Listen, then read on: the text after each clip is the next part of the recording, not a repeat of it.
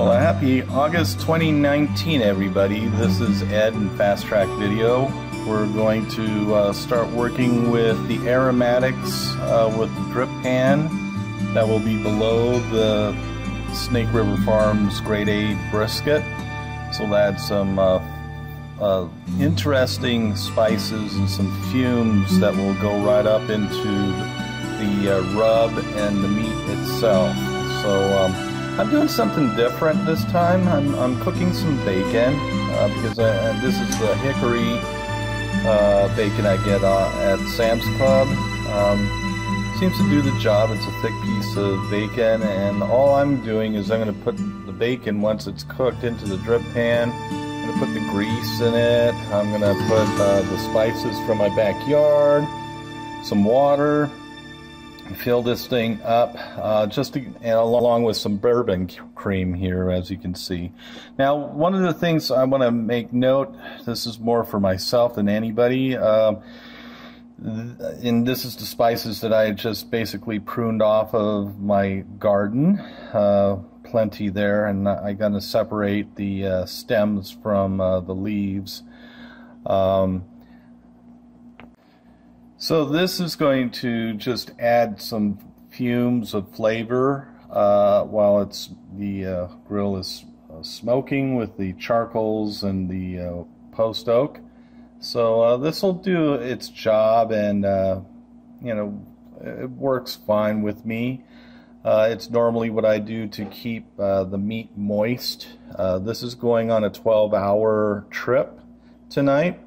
We will start to put it on the grill at 8. And the thing that I noticed, when it was all done, I was able to strain out all this stuff. There was still plenty of juice left, and from that I was able to strain it out and make gravy off of it if we really need it. In the case of maybe the flat part of the meat, yeah, you might want to use some of that gravy. But in terms of the point, there's plenty of fat there and flavor. I don't really need anything on that side at all. So this was a really fun experiment and experience, you know, cooking this brisket. This is my second Snake River Farm brisket.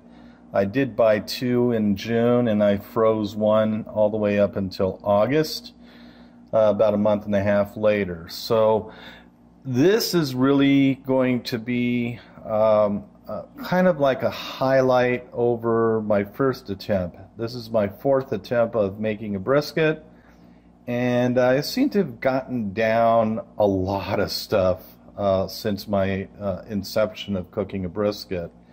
Fire management, setting the time, and kind of doing this set it, forget it kind of mentality. It seems to work fine. Don't seem to have too much of an issue. You can see I'm putting some bourbon cream in there, adding a little flavor there onto the grease and the bacon, and then I just bring the other bacon back in.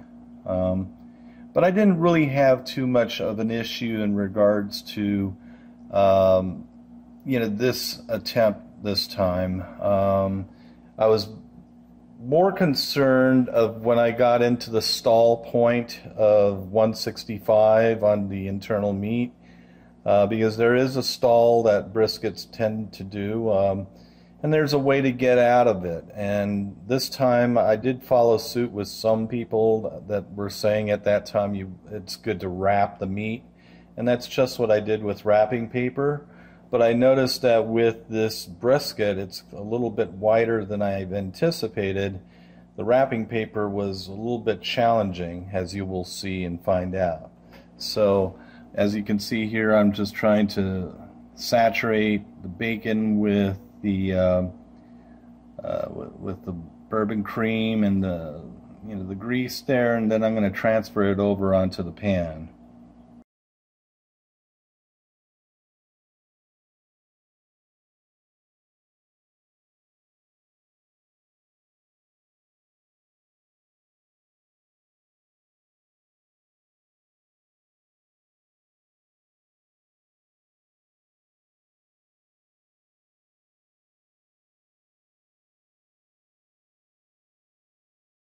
Okay, so as you can see, this is what the Snake River Farm beef brisket grade A looks like, and as they package it, as you can see, it's boneless, SRF gold.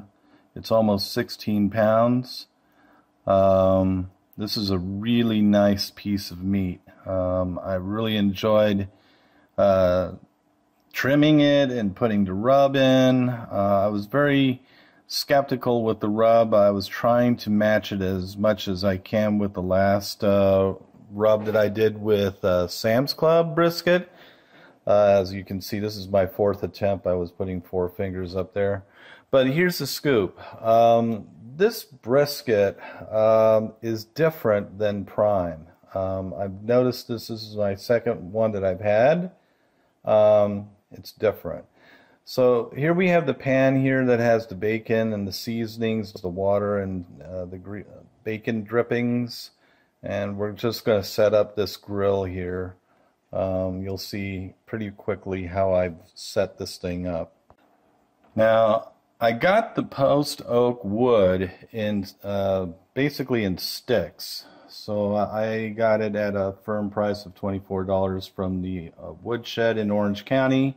It does have a nice odor or smell on the wood. And what I try to do in terms of prepping this is I chop these down too. So for fist size, wood chunks. And now I try to position them into the grill.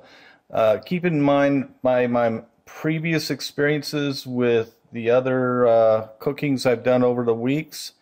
I've never really filled up the Kamado with all the way across with charcoals or lump chunks woods. But in this case here, we are going to fill this up because we're going 12 hours of smoking. And to be honest, I filled this thing up and it did last all the way almost 12 hours, including the 1 hour set time. If anything, 13 hours. So somewhere between 12 and 13. And as you can see here, I'm picking and choosing. I'm not going to use all of this oak wood. I'm just going to use some of it. I don't really need to overpower the brisket with a lot of wood smelling on the brisket. And in reality, it really didn't have that smell. It did have the smell of the aromatics on the drip pan, and it also had the some of this wood flavoring as well. But it's kind of like a note or a hint of smoke. So we're going to move on, and I'm going to show how this charcoal is in place too.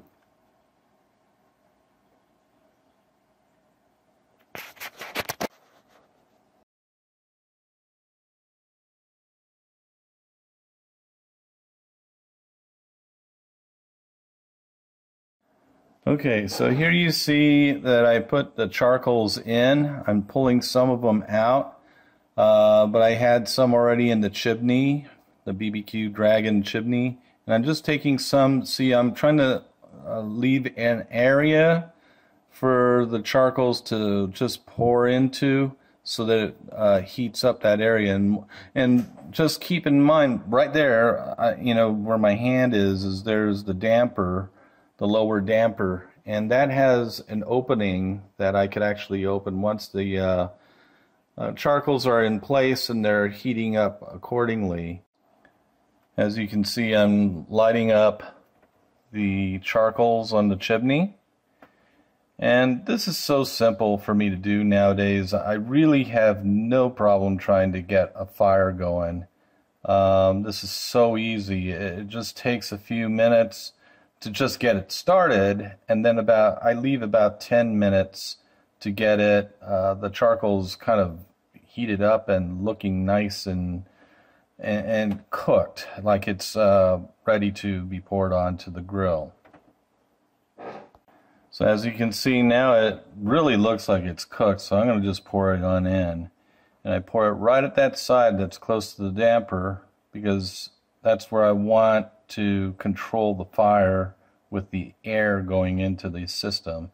It's the only place I'm going to be able to control this fire is right there where the damper is. So, because I'm going to be putting grates on top of this, a deflector plate, and that seasoning pan full of seasons.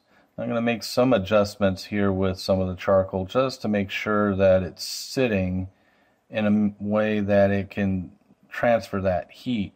Now, on another note, just to let everybody know, this is not a good time to throw in the meat. This is a time where you want this fire to settle in and get set.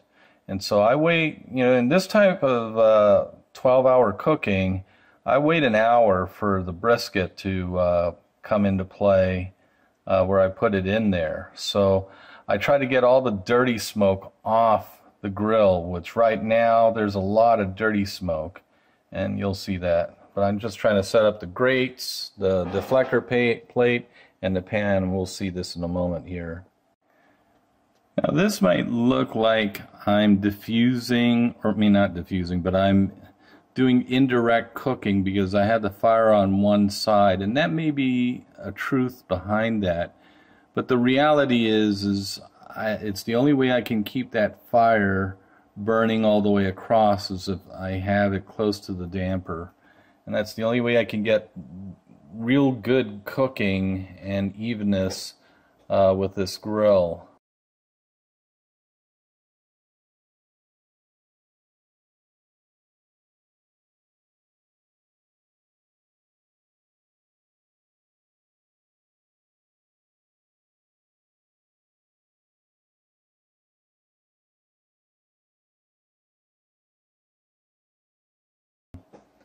Everything seems to work fine with this thing. As you can see, I have now the drip pan below the grate that I'm going to put the meat in. But I don't have the meat in there right now. We're going to wait an hour and wait till this gets set. And if you could really see, I haven't really poked up. You're just noticing that I'm above the 200 mark. I'm just showing where I have my dampers set. They're pretty much opened all the way.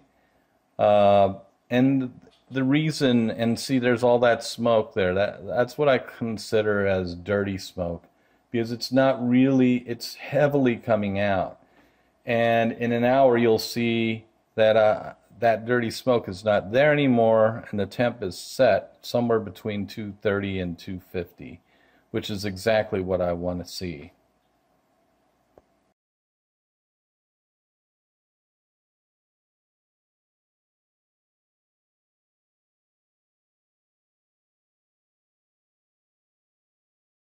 So here's where I have the meat. First thing I'm doing here, as you can see, is I'm sharpening the knife. That's my fishing knife I've had for many, many years, since 2002.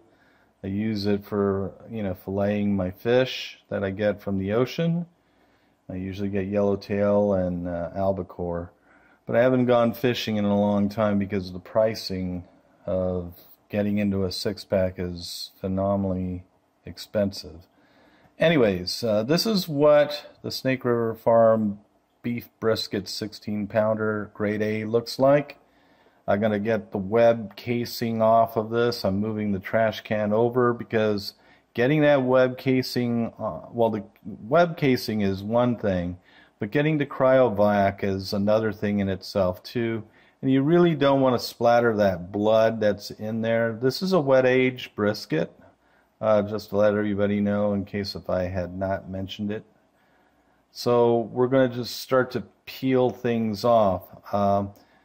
It's kind of tricky. You get a little heavier in the meat, more than 16 pounds. You could have easily drop that meat, when you try to open that cryovac all by yourself.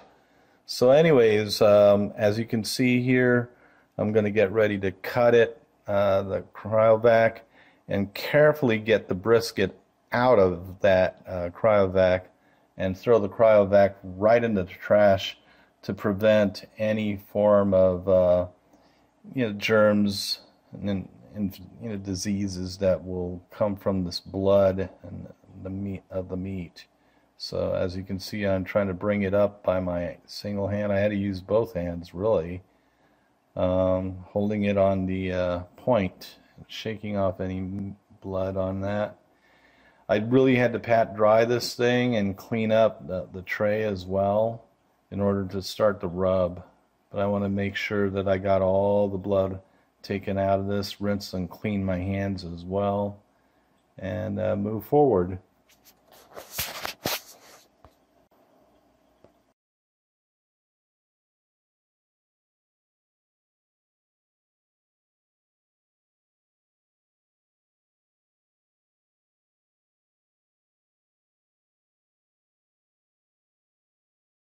Now looking at this side of the meat, not on the fat side but on the right, that whole area is oxidized. So there's a lot of trimmings I'm going to be doing to clear out things. Anything that's oxidized, I just throw it away. There's no way I'm going to really reuse it. Now that part where my hand is the cap. That's where the whole layer of fat is. And I am going to be smoking this brisket fat cap down.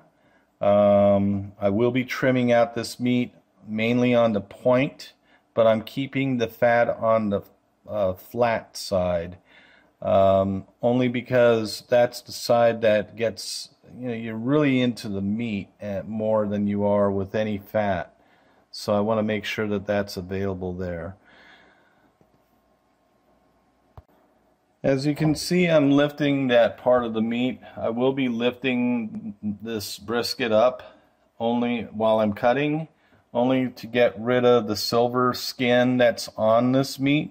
There is silver skin on this type of meat on both the front and on the top and the cap side, but there's more fat on the cap side. So, and as you can see, the direction of where the meat is leaning towards. There's several things I want to do with this meat. There's one side I'm going to score the meat so that I know that that is the top side, or the top side of the meat and not the cap side. As you can see, I'm trimming out the fat and the silver screen. So, and some of that fat may have ground meat in it, so I'm leaving it off the side, because I may grind that meat along with beef chuck to make burgers. So this is always a fun thing to do here, but I'm going to move forward now.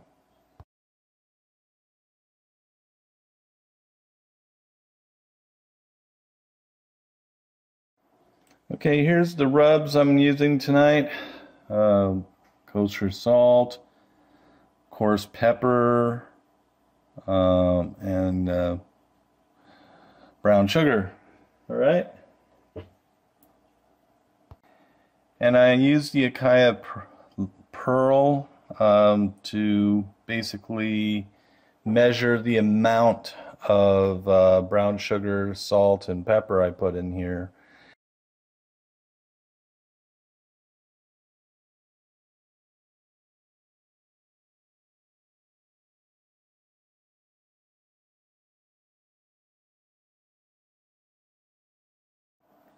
Boom! I fast forward the video with all that rub to get to this point here, which is I'm going to start putting the meat in the grill. It's 1 hour later, and we're going to put it in, and we're going to try to get the set time back up around 2:30 to 2:50, and we're just going to leave it alone for 6 hours.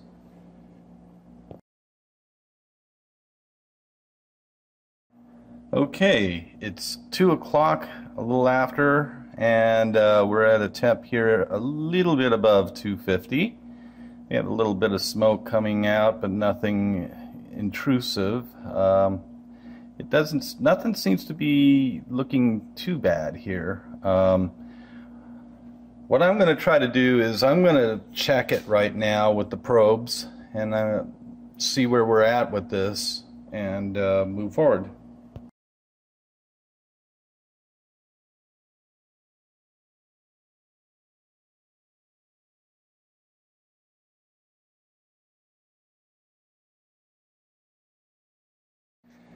What I've noticed here is we've come to a stall, is what I'm calling it, and what most people do call it. It's when it just sits around 165.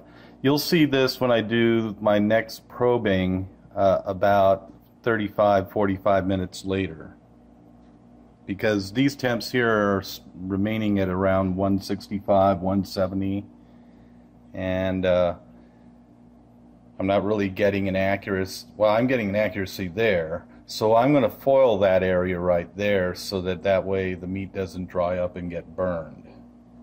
And I've seen this before with Aaron Franklin's briskets.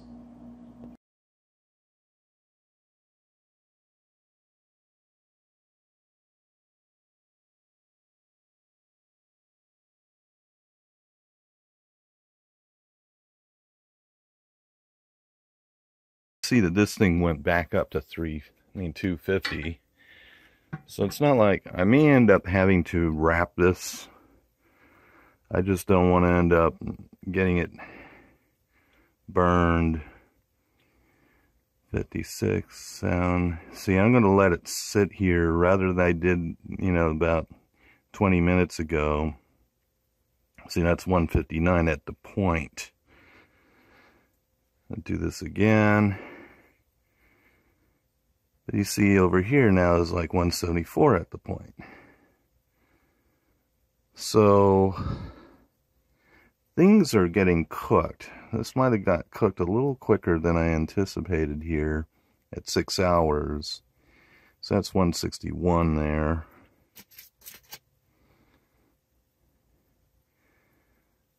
That's 100. Well, let's see, it's going up again. See, now this is where I want this probe I want to really check it. So that's 150. So everything seems to be at around 160. And what I'm beginning to think is I might want to end up, it might be on a stall right now. See, it's at 160, 161.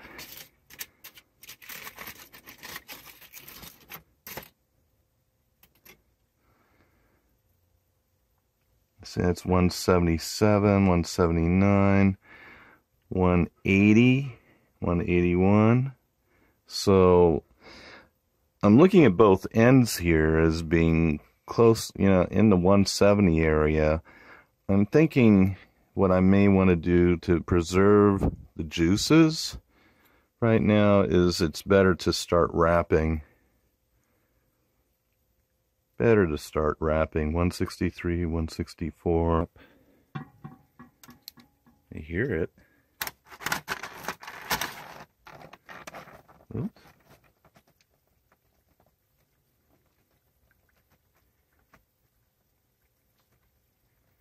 $60, it's still going up.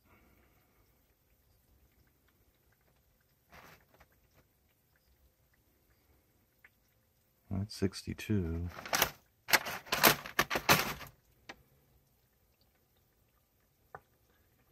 81, 83.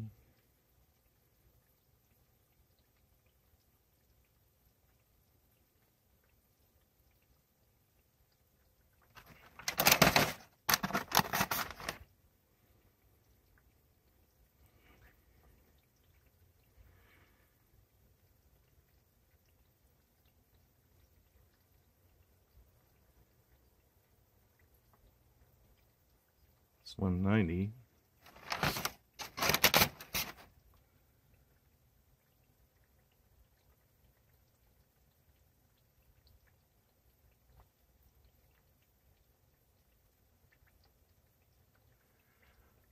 So yeah, 184.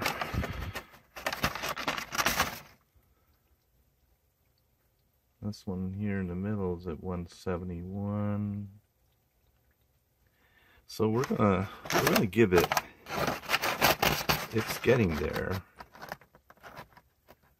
We're gonna do another. We're at 4:30, almost 5 o'clock right now. We're gonna come back out here at 6.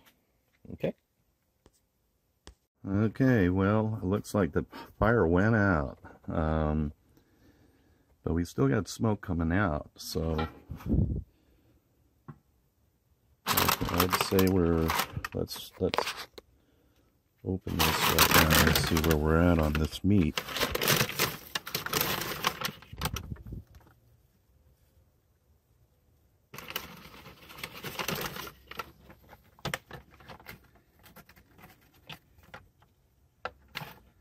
175.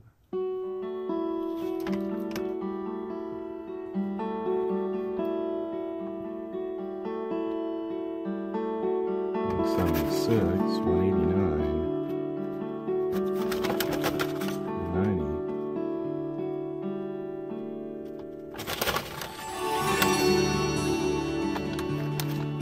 It looks pretty juicy.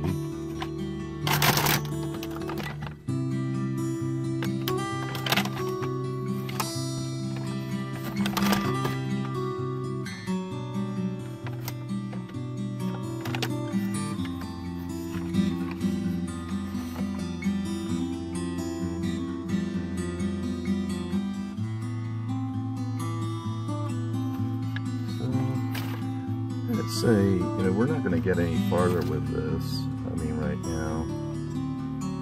And it looks like at the point it's right up there near 200. So I'm going to pull it out and set it for dry right now. And we'll get this thing going. Cool down. I'm going to cool it down in here without anything turned on. So